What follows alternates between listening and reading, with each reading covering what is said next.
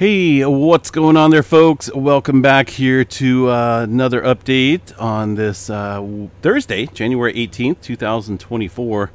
Got a decent sized quake coming in here to the area of Tonga. One agency was reporting a 6.8.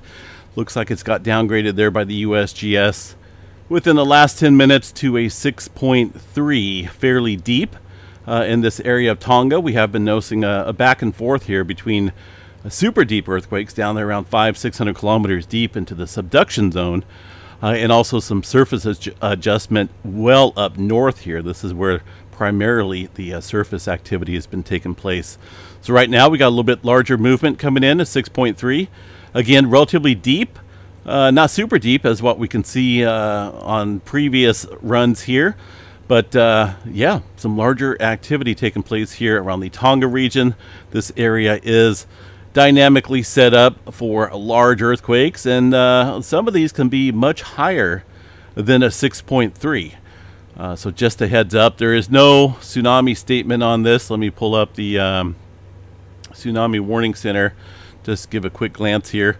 No tsunami warning, advisory, watch, or threat from this earthquake that struck here. 6.3 there outside the American Samoa.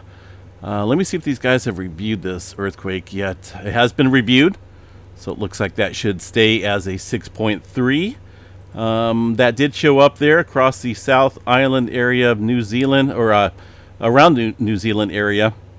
Notice that wave coming in. Don't think it's going to get upgraded to anything bigger, but you never know. The USGS has done that before. See, now one of these guys is reporting a 6.8. I think that's coming off of the EMSC model here. Those guys, they bounce around sometimes on the earthquake magnitudes.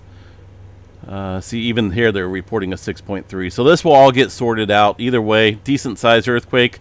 We'll catch you guys back here a little bit later tonight with a complete update. Make sure you guys subscribe, click that notification bell so you can get notified when large earthquakes happen, and of course daily updates out here. Take care, folks.